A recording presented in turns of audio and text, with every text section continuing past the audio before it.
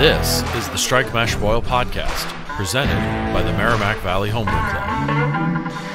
This week we talk beer road trips. The Doc judges a Vienna Lager, and Mr Lactose is back to talk Kettle Sours. Welcome back to Strike Mash Boil. I'm Marco, president of Merrimack Valley Homebrew Club, and I'm joined by my co-host, Phil. Thanks, Marco. Lots to talk about this week. We've got our usual roundtable. We're going to judge some beer. And lastly, we're going to dig into quick sours. But before we get into any of that, the doctor's back this week, and it was his birthday this week. So happy birthday, Nick. Thanks so much. I'm the big 4-0. Holy shit. You are God, the old really? one. 40? Yep. Wow. Oh man. Well, congratulations, you made it. I told you I'm old. We're gonna have to have you sign a waiver at meetings from now on. Yeah. All right. So, we've got a ton to talk about. As just mentioned, back again with us is Mr Lactose himself, Joe, and the Doc, Nick. Guys, welcome back. This week's roundtable, we're going to talk about beer road trips. So something that's pretty easy for us here in Northern Mass. We're basically in one of the meccas of beer in the U.S., but I wanted to talk about it because they can be as simple as just hopping in your car and driving to a brewery, or something that you have to plan a little bit ahead for. So I'd love to hear sort of your take on what you guys have been doing. There's been a lot of industry that's been built around vacationing and breweries, beer visits. There's beer hotels now. There are vacations that are solely planned around going to a part of the world that is huge into craft beer. Big trend out there right now. Curious some of the things that you guys have done and have been thinking about. If there's a wish list vacation you'd love to do, or just some of the things that you guys have been doing to get your beer fix that's not in our backyard. Yeah, sure. So one of my favorite beer road trips I usually do year round is going up to Portland to hit up all my favorite spots there. So that is something during, beginning of pandemic, there wasn't really many places to go, but everyone was doing takeout. So that's kind of what I started doing a lot, is heading up to Portland, hitting Bissell Brothers, Allagash, Foundation, Austin Street, Definitive, and then just, stopping off at a bunch of other random spots up there. So that's a really nice trip to take. Even if you're by yourself or with a friend, it's kind of a relaxing drive to drive up there, and then grabbing a few beers along the way and stopping, take out lunch and just heading back home. Just a 2-hour smash and grab. Yeah, it's kind of funny because that's like you're describing basically the day trip, right? Like, when you stock up, let's go for a ride. We know there's a bunch of places all on top of each other up in Maine that we can hit at once and grab some beers. And I'm curious, about the weekend trip. I think back to, I'm married, I have kids. So the beer trip thing is a little bit more complicated nowadays, right? Like the vacations don't revolve around my needs. But there was a time where, there'd be a big release happening at Lawson's, and we'd go and we'd get a hotel and we'd stay the night before and get up at the crack ass of dawn so that we could wait in line for 14 fucking hours to get, 2 cans of beer. Long are those days gone, but I remember that was a thing. And actually they were a ton of fun. Like, you'd meet a bunch of people, you'd have, beers in line at 6 o'clock in the morning, and you'd be freezing your ass off, but you'd be shooting the shit with like-minded folks. And that's when beer and craft beer people were really cool. So they were some of the best times. And people used to always say, when they hear like, yeah, I waited 6 hours in line for this beer, like, you're out of your mind. It'd be like, yeah, but it was a ton of fun. I loved it. It was great. And we would do it frequently. I don't do it so much anymore, but they were a ton of fun. And those were, you made sort of a weekend out of a trip versus just that go stock up run. One of my favorite trips is, you can do it in a day, but it is rough. And I have done it in a single day, there and back again. And that's from Lowell to Waterbury to Stowe to Hill Farmstead and then home again. That's a long day. You are not stopping for drinks. You are grabbing some food at Pro Pig if you got time. But that is also my favorite weekend trip. And my wife is not a huge beer drinker. She will taste it and she can appreciate what it tastes like, but she won't drink a lot of it. But she really enjoys that weekend trip. We got our favorite B&B in Waterbury called Grunberg Haus. We'll stay there for the weekend. It's 10 minutes to Lawson's. It's 20 minutes to Stowe, to the Alchemist and Von Trapp. It's about an hour to Hill Farmstead. And it's another 45 minutes or so to Burlington. It's like right in the middle of Vermont beer mecca. And that's kind of my favorite weekend trip, especially off season up there when it's not ski season, when it's not leaf peeping season. That's the best time to go up there. And the lines aren't usually too crazy. But yeah, that trip is great. I don't have kids, so it's easy for me, Marco. Sorry, man. Yeah, I guess I got a few choice words here because I think most of us have. Joe doesn't have kids either, but I think most of us have. When it's come to the beer trip, we've hopped in a car and gone somewhere. There's only one asshole on this call that's hopped on a plane to fly somewhere just for beer, and it's the guy that also doesn't have kids. I think his name is Phil Vaughn. And hey, that was Viking Luau. That's the only reason I did that. Oh well, no, I love you want that cop out, Mister. I go to Oktoberfest in fucking Germany every goddamn year. Oh shit. Yeah, I did go to Oktoberfest once. Yeah. So and the way I've just expressed my feelings about that is in pure jealousy because if I could, I would do that trip every day of the week. But yeah, I mean, I think that the hopping in the car, we're super lucky where we live that there's so many, like Joe mentioned Portland, Maine. Phil, you're talking about Burlington, Vermont, or that area. The Hill Farmstead and back in one day is a nightmare that sounds just horrible to me. The beer is worth it, but man, that's a rough trip. Hill Farmstead alone is 3 hours there and 3 hours back. So you were talking 6 hours in your car just to get beer. Even worse than that, I think with Hill Farmstead is you got to time it right because I think they're only open like noon to 5. So if you want to hit Stowe and Waterbury, there's this fine line of, do you go to Lawson's or do you go to Alchemist? Because you actually can't do both if you also want to hit Hill Farmstead before they close. If you're going to do it in a single day and you want to hit all of those all at once, you're not going to Burlington Beer Company. Maybe you're stopping at Rock Art. Maybe you're not. Von Trapp, you're probably not going there for lunch. Yeah, I feel like I'm like, the folks listening don't know that we can see each other, even though we're still doing this virtually. Nick's shaking his head. I feel like Nick is very meticulous with the beer trip. Like I bet your beer trips are planned to the T. You're like, screw the garbage. I know exactly where I'm going, what I'm getting, and why I'm getting it. And do you have the multi-stop or waypoint like ways laid out? Like No. But it's funny that we're talking about this because we've already talked about like if you're going to recommend like sort of the New England beer trips, what are they? Northern Vermont trip and the Portland, Maine trip, right? I mean, those are the main two. I can't really think of like another one. Well, we are in Massachusetts, so the other one would be like Western Mass. Trillium and Treehouse, kind of central. That's Mass. Sure. I guess I don't consider that beer trip. I don't consider an hour drive a beer trip, but maybe that's just me. If you're from out of the state and you rent a car and you're in Boston, that's your trip. But anyway, sure. There could be an argument for some Connecticut breweries now too. Yeah, I mean, I was thinking. I mean, one brewery that I really want to hit is Suarez in the upper Hudson Valley. That's a little bit of a drive, and I don't know if there's really a whole lot more to hit, but I've heard amazing thing from Suarez. There's a casual link to them with Hill Farmstead. They do a lot of Brett Saisons and Pilsners and lagers that are supposed to be really world class. But going back to your point about Vermont, I've done the one day trip multiple times actually, because when I started doing that, I had a 1-year-old at home, and I didn't have time to do like the weekend trip, so I was doing day trips, going up the same day as coming back down. And Phil's absolutely right. I mean, you have to sort of pick your destinations and be very choosy about it. And generally, for me, it was stop at Waterbury, pick up Alchemist, go up to Hill Farmstead, spend a couple hours there, and then get in your car and drive home.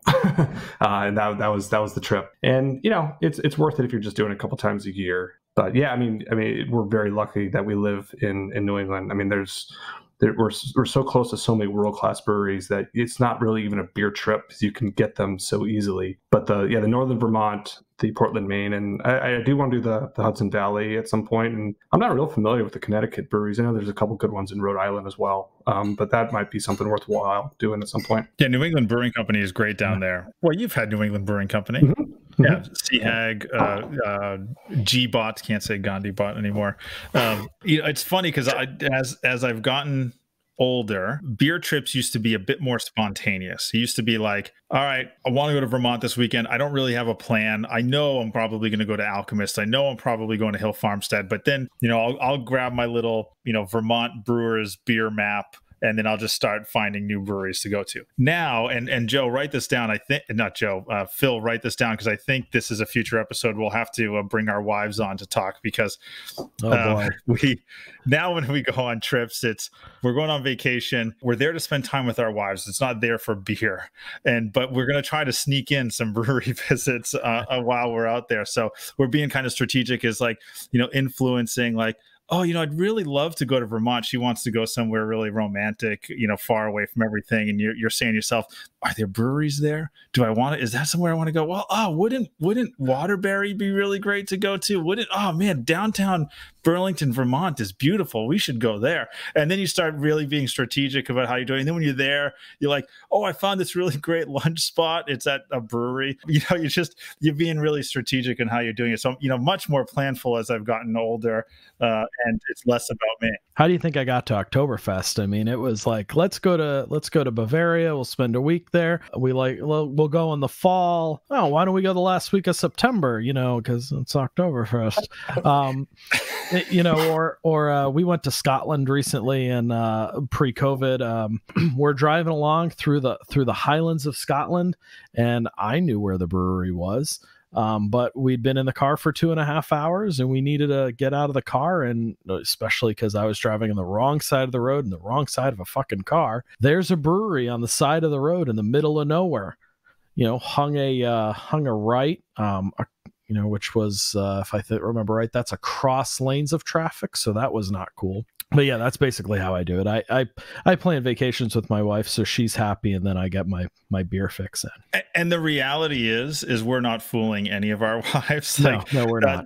They just know they have the upper hand, and they say, okay, we'll throw him this one and make him feel like he actually got away with something. But we're not getting anything past them. Though we went to Salzburg, and we went to Augustiner Beer Garden, which seats like 5,000 people outside, and she said that was the highlight of our trip to Salzburg. Not all the other stuff, not the Von Trapp thing was probably, the Sound of Music tour was probably her highlight, but she did really enjoy sitting out at the beer garden at Augustiner. She thought it was a blast. Anybody else notice how Phil totally convinced himself that the beer thing was his wife's favorite? Like, anybody else catch on with that? See, I have the luxury that my wife loves beer almost as much as I do, so we plan our vacations around where a brewery is or where we can, go to. So like for our anniversary, we're 15 minutes from Hill Farmstead, and that was purely on purpose. So here's the question. What if you are going on vacation somewhere where there isn't a world-class brewery, or there are breweries that you maybe not know about? Do you plan to hit up a brewery? Do you make a beer road trip while you're on a vacation you've never been to? How do you find those spots? Well, is there anywhere that doesn't have breweries now? Well, I mean, I will point out one example came straight to my head. There is a brewery there, but I wouldn't call it great. So if you're taking a trip to Martha's Vineyard, okay. So So where I'm going, Marco, right? So there is a brewery there, but it's so if you're on an island and you're kind of limited to what you can do, it's difficult. I mean, I was still able to kind of check out their beers, and I still had a great time, but at that point, sometimes, you got to make the vacation about the wife and make her happy, and kind of put that other stuff aside. Because there's always other times where you can try and sneak in some brewery visits or other things to satiate your own needs. Yeah, and you know what? I'm similar to Joe. My wife is also a beer lover, so I've been really lucky in that regard. Honestly, kids are the ones that fucked it up. Damn, if it wasn't for kids, we'd still be doing it, because her and I, our anniversary would fall right around Vermont Brewers Festival every single year. So it was basically a thing. It'd be a weekend for us. We'd go away on our anniversary. We'd do the Vermont Brewers Festival. We'd hit some breweries, and it's something that we both really like to do. But going back to island life, because I've done some vacations where you go to these islands that don't have great breweries, but there's something about the local beer that they've accommodated to island life, the climate. Like I think about, I was in the Bahamas, and they had like I forget the name. Now I'm forgetting the name of they have two of local Brahma? breweries. What? Say it again. I think is it Brahma? I've been to the Bahamas. There is one beer. I forget the name exactly. Yeah, they have two staples, but they have a local craft brewery that opened there recently, and I'm going to forget their name too, and I'll have to look it up later. But we stumbled upon it, and it was great because it was sort of near. We stayed at Atlantis, and it was great. But they made beers that were hot, warm climate.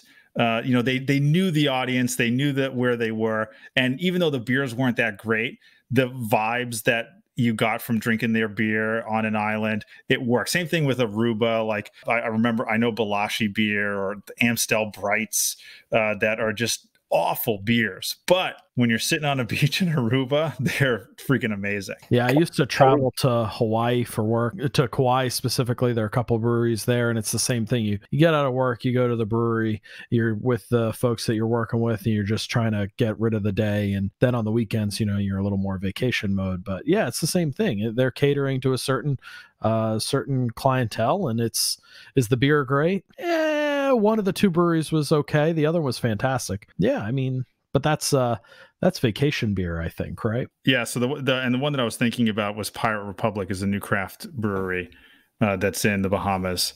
They're right on the Atlantis. They got a little brew pub. They don't brew the beer actually there. It's just it's a small plates type place, tap room. Fits the atmosphere. Beers aren't awesome, but they're perfect for where you're at when you're there. You're not thinking about much else. So moral of the story, Nick, as your son gets older and you and your wife are going to go vacation somewhere, I recommend the Atlantis because you get your brewery fix while doing all the family stuff at the same time. Yeah, I'll definitely keep that in mind. I'm already, we've been in lockdowns for so long with COVID, and I'm already, trying to make plans in my head about what I'm going to do, once we're all free and actually can go places. So definitely put that on the list. Yeah, Joe and Phil, you guys are dinks, double income, no kids. I hate you both, and you guys can do whatever the hell you want. Yep. Well, so before we finish up with that, if you're going to do back to the day trip thing, we'll do kind of a quick fire thing. What is number one thing you make sure you do or you plan for on a day trip, Joe? In COVID, in a non-COVID world, that's a good question. Food. Make sure you're eating along the way. Yeah. Plan out a great spot for lunch. Nick, what do you got? I mean, for me, I don't mean for the long answer, but I like exploring new breweries. There's so many new breweries and different ones I've never been to, beers I've never tried. So I like going to the tried and true places like Treehouse. But I've been exploring a little bit more local places, and even if the beer is crap, it's still fun to kind of experience something new. Marco, you got something? Yeah, well, I'll add something, but I'm going to agree with Nick. With your day trip, choose to go to the one place that you have to go to, but check to see what those little places are around there that you probably wouldn't normally go to, and hit at least one of them. You might get surprised. But the thing I'd say is make sure you pack a cooler. I've run into this a lot of times where you're buying cold beer and you're on a 3-hour drive and it's in your trunk and it's 95 degrees outside and you're just cooking beer back there. So just don't forget to bring your cooler. For sure, food, stay hydrated. Cooler. So I'll pick the one that nobody said, which is if you're on a day trip and you're doing a lot of driving, don't drink too much. Get that stuff to go. Take it home with you. Have it in the safety of your own home, and not from tap room to tap room to tap room, and then drive home half in the bag. All right, guys. Thank you very much. That was a great talk. Yeah, thanks, guys. If you like what you've been hearing on our show, hit that subscribe or follow button on your podcast service. And if you have any ideas or feedback for us, leave us a review or shoot us a DM on Instagram at StrikeMashBoil. Or join the conversation in our Facebook group, facebook.com/groups/MVHBC. All right, time again for this week's beer review. Each week we're going to review a beer submitted to us by a member of the Merrimack Valley Homebrew Club or from one of our listeners. Our guest judge is going to walk through the judging process as if this were a homebrew competition. All they know is the category of the beer, which this week is 7A Vienna Lager. Now, I paused there a little bit because I had to quadruple check my notes because we had a little bit of a snafu. The submitter was using the 2008 BJCP guidelines, and we've all been using the 2015. So if you submit a 3A, BJCP 2008, that's a Czech pale lager, which this is not. So for those of you out there, if you are submitting a beer into a comp, make sure you read the competition rules and which set of guidelines or which set of BJCP they're using for that comp, whether it's 08, 2015, or if a new version comes out in the future. You don't want to get into a situation where you're submitting one beer, what you think is to a category, and it's not the right thing at all. Yeah, and really quick to that point is, we of course are going to try to do what we can to make sure that this beer is being judged correctly. But in a competition, they're probably not going to go through that effort to make sure that it's done right. So definitely a great tip there, Phil. So back with us again is the Doc, our national BJCP certified judge. Nick, how's it going, bud? Good. How are you? But hey, listen, Vienna Lager is one of my favorite styles. I can't wait to dive into this one. So you've got the beer, you've got the score sheet. Let's talk about it. Couldn't agree more. I absolutely love the style. In fact, one of the best beers I've ever brewed was a Vienna Lager. So it's close to my heart. It's fantastic. Fortunately, it's really hard to find nowadays. There's not a whole lot of breweries that do this, and I don't count Boston Lager. That's not really traditional Vienna Lager, but I don't want to go off on a tangent. I do like Boston Lager. It is, Sam Adams. They're the ones that crossed me to the dark side of craft beer, so it does have a special place in my heart. Yeah, no knock on them, but I just don't really consider that one a Vienna Lager, even though they state it is. So, getting into the beer itself, so right off the bat, as soon as I smell it, I'm already detecting some issues. Some flaws, some fermentation flaws. The first thing that comes up is sort of a artificial green apple note, which we know as acetaldehyde. So acetaldehyde is a common byproduct of yeast fermentation that happens during the whole process of fermentation that is generally processed by the yeast into ethanol. However, if you have underpitched the beer, if you didn't oxygenate the beer, if you oxidize the beer, you can result in having some residual acetaldehyde present in the finished product. And it comes across as sort of this green apple kind of grassy note almost. And that's the first thing I get. And what scares me a little bit, something that can happen with acetaldehyde is lactic acid. I think it's lactic acid can actually process it into acetic acid, which can sort of create sort of this apple cider vinegar note, which I almost sort of detected here. So that's kind of scary. I don't think it's infected, but the acetaldehyde is quite strong. I find it's kind of hard to get past. I don't know if you guys detected any other flaws in this beer so far. Yeah, for me, I'm right out of the gate, and I tend to be a little bit more sensitive to this, but I get diacetyl. And I do get a bit of the green apple too. So it's almost like this sort of caramel apple, butterscotch, buttery apple thing going on when I'm smelling it. So that I definitely pick up on. I think it'd be helpful, Nick, because again, I mentioned a little while ago that Vienna Lager is one of my favorite beers. I find the nose of a really well-made Vienna Lager to be pretty complex, subtle but complex. You know what? You want to talk about what we should be smelling when you're getting into a Vienna Lager? Absolutely. My favorite component of a Vienna Lager is sort of those toasty, malty notes you get. It's very unique to sort of a combination of Pilsner and Vienna malt. Sometimes light Munich malt can kind of produce that. It's distinct from maltiness and distinct from breadiness from like something like a Pilsner. The toastiness, I find it very unique. And I think the best part is that toastiness works really well with sort of the aroma and taste of those herbal, floral, spicy German European hops. And that the combination of the two is really what makes this style really shine. And it's all about balance, the balance between the toasty malt and the herbal, floral hoppiness. It's just a fantastic beer. I mean, I absolutely love it. I just want a Vienna Lager right now. I just want to go out and get myself a quintessential Vienna Lager and just pound liters of it. I've been meaning to brew one, but schedule and all that. But anyway, getting back to the beer. So, I mean, we note sort of the issues in the aroma. So let's just move on. The appearance itself, I mean, it has the right color. For this style, the color range is actually pretty variable. It can be kind of light copper to more of a darker copper, and this is on the lighter copper side. It's a little bit hazy. It's not exactly crystal clear. You kind of want to have it crystal clear for any kind of lager.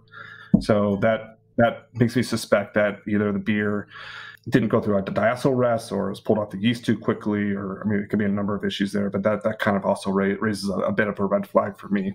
So the taste itself, it does have sort of a clean maltiness to it. Again, I get quite a bit of apple notes. The bitterness is very low. I think there may be an issue there, either with the hop schedule or something is interfering with sort of that classic German bitterness coming through. The hop flavor is also pretty muted. You generally don't get a whole lot of hop flavor in the Vienna style, but there's usually a little bit there coming from the bitterness. This beer is confusing me a little bit. And what I mean by that is, in the aroma of the beer, I was expecting to take a sip out of a butter sandwich when I drank it. But I actually get almost no diacetyl in the flavor at all. And the green apple that was pretty prominent in the nose is there, but it's not as offensive as it was in the aroma. So it's actually quite drinkable considering what the aroma was, which I'm a little bit surprised at and a little confused over too. It's a little confusing. Yeah, I would agree. I think those notes are a little bit more muted. My biggest issue though is there's that toasty component is just really missing. I mean, there's a sort of caramel sweetness which isn't very appropriate for this style. That just doesn't really work for me. That along with the low bitterness, it just it kind of falls flat. It's kind of missing those hallmark components for this style. Yeah, it's just. So I would say I totally agree. Like I wouldn't say it's a Vienna lager. Like if you handed this to me and I wasn't smelling a diacetyl or acetyl or whatever that word is that I can never ever say, the green apple. All that aside, if I just drank it, I'd say it's beer. I wouldn't even know what kind of beer it was. I would just say it's beer. It's not really Vienna lager, but I actually wouldn't say it's a bad beer. I just say it's beer, and I would drink it. And not knocking my socks off, but it's not something I'm going to dump. I took a couple actually big gulps of it because it's actually a pretty easy drinking beer. And once you get past some of the aromas. So yeah, going on to mouthfeel, it's pretty low carbonation. That could just be to a filling issue. Nothing too bad. It's a little light bodied. Again, that could be due to some of the other flaws that can sort of contribute to that. But just to give you some perspective, I mean, the IBUs for the style should be between, I think, 20 and 30. And not really coming across that. I mean, maybe a little bit more carbonation, you get some of that bitterness, but it's really missing. So, yeah, I mean, definitely some room for improvement in this beer. Definitely look into sanitation, yeast pitching count, making sure you're oxidizing the wort before fermentation, making sure you're not introducing oxygen after fermentation. These are all issues to kind of address to kind of improve this beer. But overall, I'd probably give it a 25. I'm looking at the classic examples of Vienna Lager, and I'm actually in the BJCP guidelines. I'm kind of surprised by some of the ones that are in here.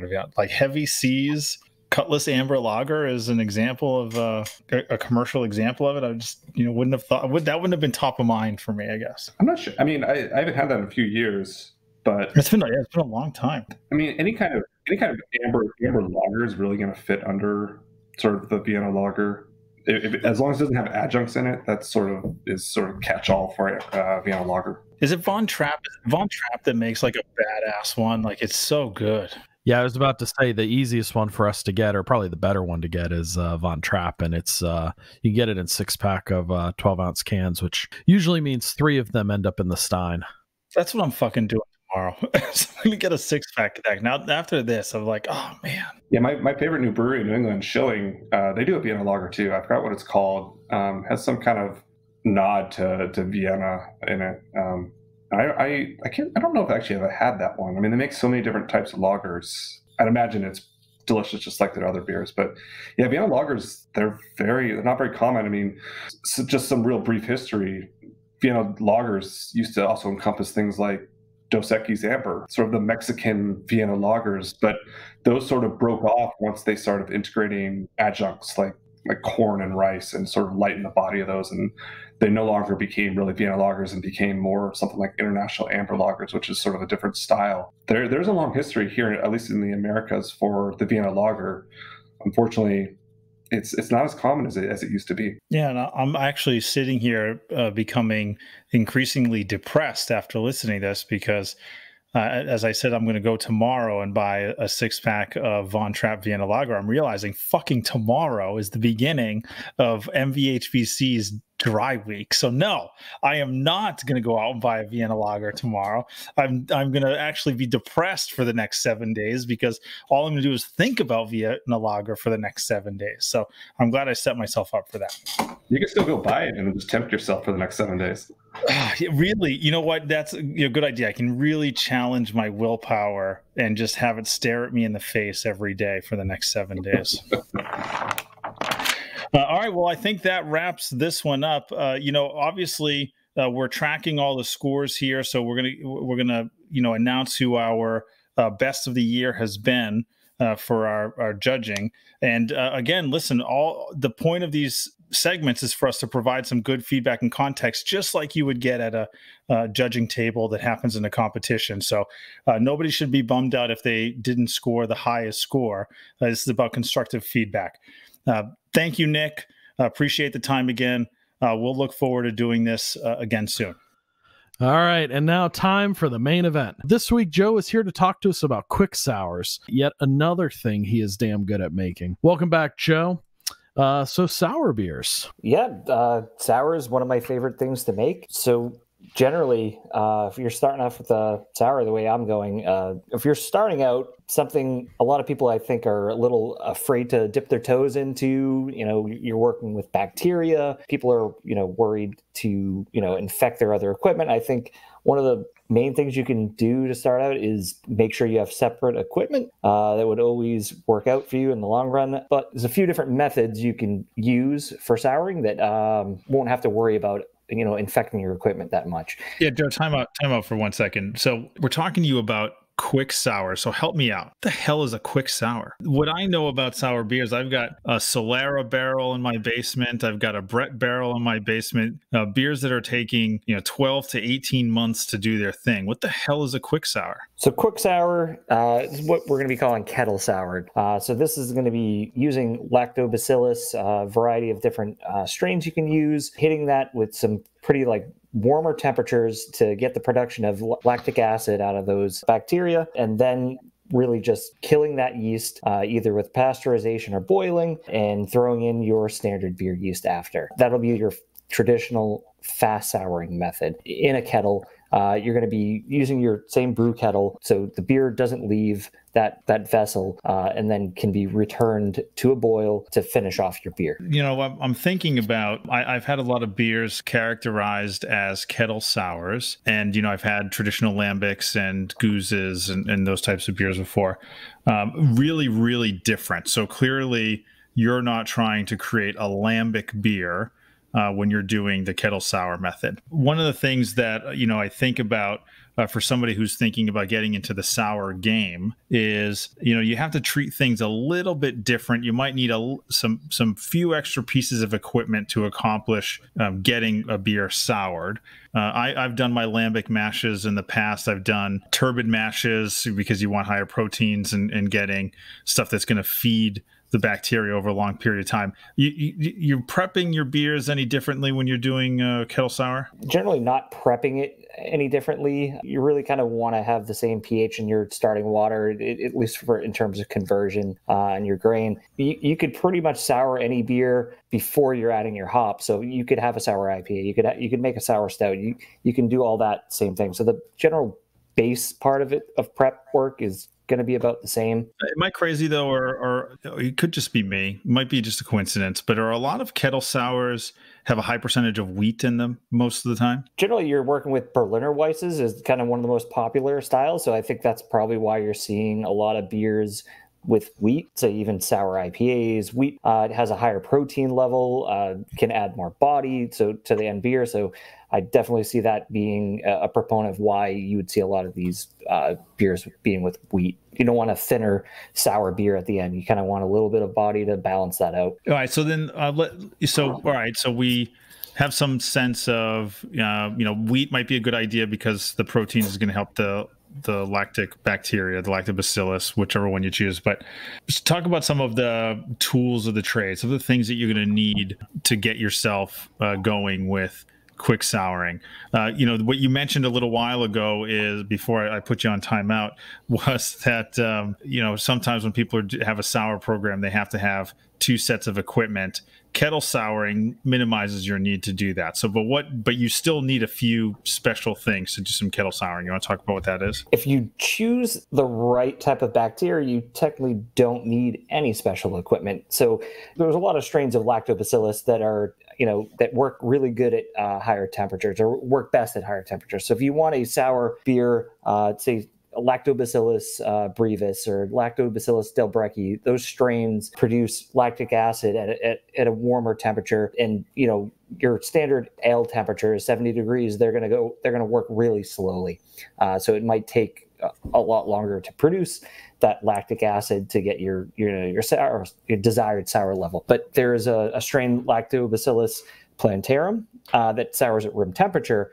So if you're a new brewer that doesn't have a heating pad or something strong enough, or even insulation, you really want to keep that kettle warm. If you don't have that Lactobacillus plantarum can sour at room temperature. It can take about 2 days, depending on your level of pitch, but it will sour at room temperature. So depending on your level of equipment and desired flavor, those different bacteria are going to add different flavors to the beer. Lactobacillus plantarum is generally a cleaner strain, so it's one I like to work with frequently, because if I don't have a free heating belt to keep my temperature, generally you want to be in the 90 to 95 degree range where those bacteria are really happy. The 70 degree works on that strain. If you're starting out and you don't have heating belts and insulation for your kettle, it can be done at room temperature. Make sure you know which strain is going to operate at the desired temperature. So, Joe, you just kind of said about 2 days to get to your desired level. What you're really trying to do here is lower your pH. Correct. Of your wort. So pH strips or a pH meter, you got to have something like that, right? A pH meter, a lot of people start off buying really cheap pH meters, $15 on Amazon, or your homebrew shop for a little bit more. Those are, I started off with those meters, and I really found them to be, they break really quickly, somewhat inaccurate. So when I first started out, I didn't know if I could trust the pH meter. I would go off my taste. You're making the beer for yourself and your friends. One of the easiest ways, if you don't have a pH meter, is to taste the beer and see how sour it is. And if you like how sour it is, you can stop the process of souring by either boiling or pasteurizing the beer. But one thing to know about that method is that beer is full of sugar. So it might taste less sour than you think until the sugar is fermented out, and then that lactic acid is really going to come out more. So taste may not always be the best method if you don't do that often. So a reliable pH meter works great if you're not so in tune with how a sweeter unfermented beer tastes sour. So one I go with is the Apera pH meter. That they have a few different models. I think mine was around the $40 model. But then you also want to look into what style you're making, like Berliner Weiss. If you can look up the BJCP guidelines for a few different things, or just the style, you'd be around 3.2 or 3.1 to 3.3 pH, I believe, is for that style. You definitely want to be checking that, and it can go quick on you. So you kind of want to check it in your first 24 hours. It really depends on your pitch as well. So if you're using a really high level pitch of that bacteria, it can sour in 24 hours. So you want to be on top of that. You don't want to walk away for a few days and come back to something that's undrinkable or going to give you an ulcer. Aren't hops a bad thing for lacto? Right. So hops are going to inhibit the growth of bacteria. It's going to stop what it's doing. It's a natural antiseptic. So you're going to want to make sure you're doing your standard mash. Once you mash out, you can take that liquid, and that's what you're going to want to pasteurize, because you don't want any of the bugs that are on the grain also be adding random flavors. It's going to start fermenting. It could ferment the wort. It could be adding strange flavors. You could have random strains of bacteria that might end up giving you those throw up type flavors, aromas. You want to make sure you pasteurize that if you're going to be doing kettle sour, either by boiling for 10-15 minutes, or you could do a raw sour by pasteurizing at 165 degrees to ensure that you're killing any of those bugs, but you're not breaking down the DMS precursor, the SMM into DMS to give you that nice cream corn flavor, which happens around 176 degrees. That's when the SMM starts breaking down into the DMS. So if you want to pasteurize, I would recommend to 165, 170 degrees. I generally keep it there around 10 minutes just to be really safe. Chill it back down to the temperature of the bacteria you're using, and throw in my bacteria and let it sit, and then monitor it from that. A brewer who's never done this before, myself included, you're talking a standard mash, nothing fancy there. Sparge runoff, nothing fancy there. Right. You're gonna pasteurize 160, 165, 15 minutes, 20 minutes, something like that, and then that's when you're gonna pitch your lactose. So where are you getting your lacto? What kind of lacto are we using here? So I know you said a strain a minute ago, right, but there's a few various yeast labs have multiple strains. For a while, I mean, you can get individual strains from, White Labs has Delbrecki, Plantarum, other strains of Lactobacillus. Omega has a blend of Brevis and Plantarum. I have been using a straight strain of Plantarum from Goodbelly. So Goodbelly makes probiotics. They have a few blends, but one of their capsule versions is pure lactoplantarum, and that's the one I was saying that goes at 70 degrees at room temperature. If you just let it sit, it will still sour just a little bit longer than at 90, 95 degrees. And that's the one that gives you the biggest bang for your buck as well. I believe it's $20 for 30 capsules. And I usually use 2 capsules in a 5-gallon batch, and that will sour in about 24 to 48 hours. You use 4 capsules, you'll get there in 24 for sure. Joe, I'm curious. The best sours in the world historically have taken years to make. Why is quick souring or kettle souring become such a trend? Is it strictly the time? For me, it's definitely the time. You're making a product that it's clean, it's crisp, you can crank through them. And what's been going on recently is just the additives to the beer as well. There's complementary flavors with the lactic acid, adding a nice citrus flavor to the beer plus fruit. I think that's what we're seeing nowadays, and no one wants to wait. Nightmares, Joe. I'm getting it's creeping up on me. You're making me think about no one beer wants that to wait doesn't 2 taste years like beer all over again. It's we just talked about this a couple of weeks ago. Right, trying to crank out beer as quick as you can. So this fast souring process is really helping that along. I get the allure from a production brewery's perspective, right? You don't have inventory that's sitting around for a long time. It's a more sanitary process, so you're not worrying about infecting half your brewery, which there's still the risk there, but it's a more controlled process. But at the home brewer level, I don't know, maybe it's... I could see some value in, Marco, that you're creating a base sour, and as Joe was just saying, you're going to add fruit, you're going to add other extracts to it. So, I mean, you could make a 10-gallon batch and split it 2 ways, much like, say, dry hopping an IPA 2 different ways. You could do 2 different kinds of fruit, 3 fruits, whatever. If you had the little, and maybe there's a point of diminishing returns. Sure. Maybe it's just the effort to create a traditional goose.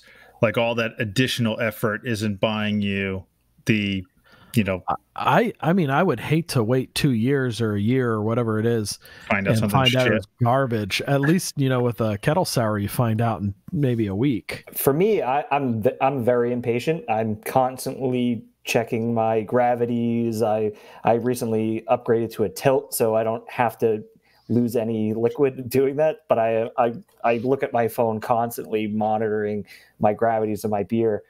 So for me, it's being able to turn around a beer really quickly. But I want to turn around a beer quickly, but also have no off flavors. I want that beer to taste like it had been done, in a standard manner, but I want to get it done quick. I want to say I have an empty keg and I've got all the base ingredients in my basement. I've got the fruit. I want to get that beer into my keg as quick as I can. If I can, this fast sour method, as long as I'm making sure that I'm not producing any off flavors in that process, I say the quicker the better for me. So you've produced your low pH wort. You've now do you boil it when you're done, or do you repasteurize it? I used to boil for about 10 or 15 minutes, but then recently, based off of good friend Mike Switzer's Viking Luau, his raw beer, I thought, why can't I do the same method with my sours? So I was doing pretty much the same method of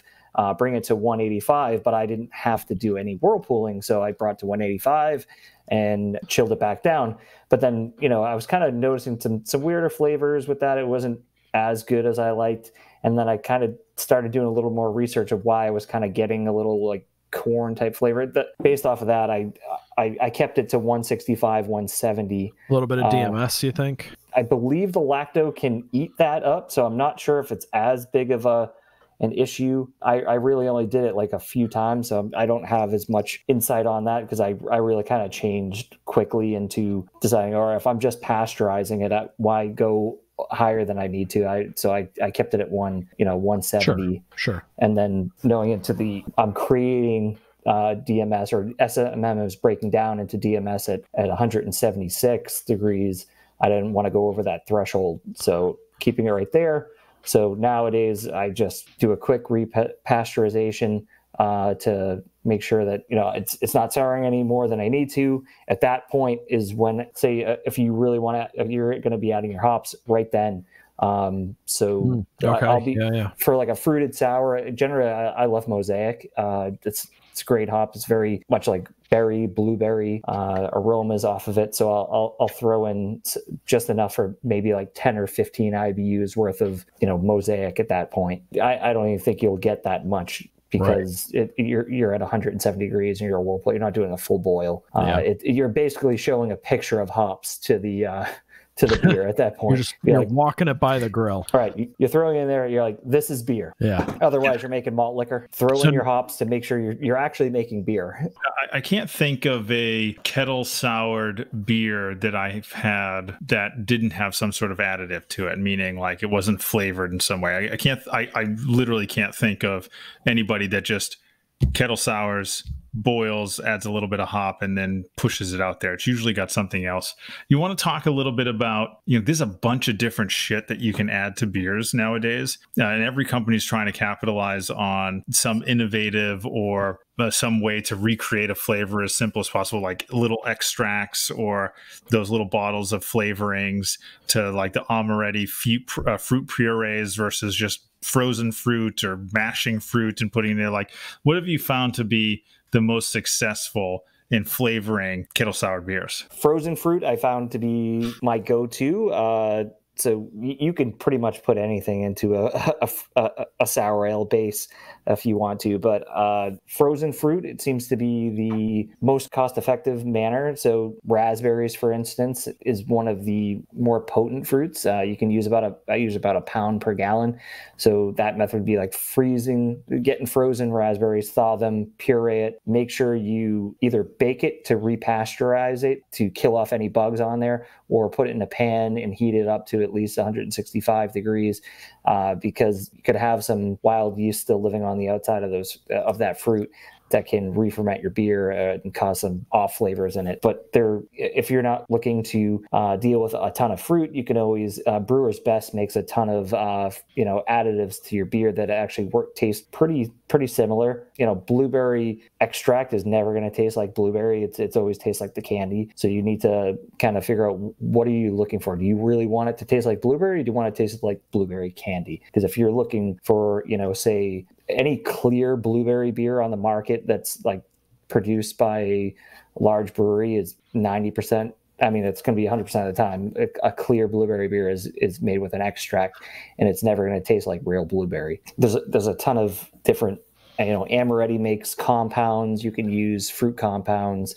You can buy aseptic purees. Those work really well because you're getting some real fruit in there. But I think the most effective and true to form flavors are going to come from real fruit that's been either pasteurized by yourself. And I think that adding that fruit as well to a finished beer, adding the fruit even when it's still warm will help extract a ton of flavor. because you're really releasing a lot of the juice from the fruit. The freezing process is bursting the cell walls, releasing even more juice from that fruit. So that's one of my favorite methods. And in a lot of your beers that I've had, it's not just fruit. You pair it with vanilla for a lot of cases, right? I love vanilla in fruited sours, especially with strawberry. I sometimes vanilla can get lost amongst other fruits, say like blueberry. I've had a really hard time getting vanilla to come through with blueberry sours. Blueberry just dominates everything, but strawberry works really well. So for say a 5-gallon batch, it's around about 2 vanilla beans for 5 gallons. Split open, or do you just toss them? Originally, I used to split my vanilla beans, scrape out all the insides, cut the skins down, and let them soak in about 2 ounces of vodka to make my own extract. And then I would add the entire extract, including the beans and the skins, right to the fermenter and let that sit for another week. And then I would make sure that when I was transferring either to a keg or bottles, use some type of filter. Like I would use my stainless hop spider as like a method to like filter around my siphon, or I would, if I'm using a stainless steel conical, I'm cold crashing and it's dropping it all to the bottom. But now what I found, and I've actually seen, I saw this in a video from a larger brewery, I forget which one, is they just blend the entire beans in the vodka or whatever. It might not have been a vodka, but they blend everything and just add it directly. So you just throw the beans and vodka into a blender and whip it right, up like into basically like a magic bullet. Like I take my mason jar and I unscrew my blender, the glass, and I put the mason jar directly onto the blender with the beans and the vodka, and I blend it and I let it sit for a few days and add that directly to the fermenter, and it had the exact same aroma, flavor than scraping and going through all that effort. So I won't go through that effort ever again. I guess you've kind of walked through your process. Which one is what's your favorite one you make? My favorite sour is my blueberry muffin. So I went to Portland, Oregon. Nick is here, and I can see him shaking his head. So I was in Portland, Oregon last year, and I visited Great Notion Brewing. It was my last stop. I walked across the whole city. It took me about a few hours to get from one end to the other, one portion of the city. But I made my way to Great Notion, and I got myself a flight of, pastry stout, New England IPA, and of course a fruited sour, blueberry muffin. And I've never had any beer that tasted like this at all. It tasted exactly like a blueberry muffin. So I went on. So a beer for somebody who doesn't like beer. Got it. Exactly. Yeah. Yep. So I went on a mission for months trying to recreate that flavor. I tried adding Jiffy mix into the mash. I tried adding actual muffins into the beer. I went every route I could. Then I started trying. I knew it had to have been some type of extract flavor, so I started buying, blueberry pie extract, all these things. It never ended up tasting the same until I finally found a thread on Reddit about someone who knew an amaretti rep that sold a ton of specific flavor to Great Notion. So that kind of put me right on the money where it came out to being tasting exactly like blueberry muffin. And so I make that beer at least 6-7 times a year. I know there's some members in the club that think it's disgusting. I love it. So that's my next sour on my in my brew schedule. I really enjoy that beer. I've been meaning to try and clone it, but I know some of the other guys. Yeah, you're right. They don't like it.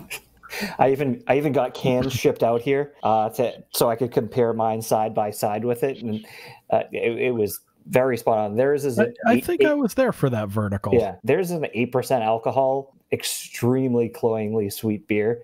I think they said it finishes at like 10.25 on their gravity. So like I have no idea what they're doing for that base beer. So mine is generally like a 4.5% alcohol. It finishes way lower, like around 10.10 or 10.8. So they're very different beers. I think the lighter version's a little more enjoyable. Yeah, for sure. All right. I think that gives some of our listeners out there a bunch of info to get started on creating their own Kettle Sour program at home. And Joe, thanks for joining us. And we'll probably have to have you back, and maybe we'll talk a little more in detail on some of the other methodologies of quick sours and whatnot. So thanks for joining us. No problem.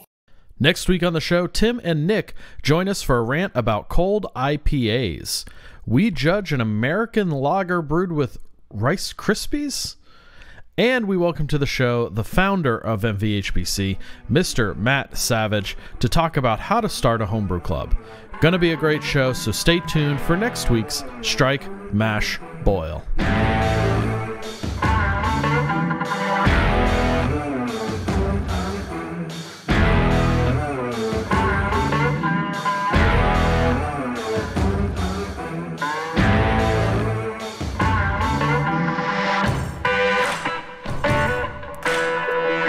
The Strike Mash Boil podcast is produced by the Merrimack Valley Homebrew Club, an AHA-sanctioned club. Follow us on Instagram at Strike Mash Boil. Join the conversation in our Facebook group, facebook.com/groups/MVHBC, or send us some feedback at strikemashboil@mvhbc.com.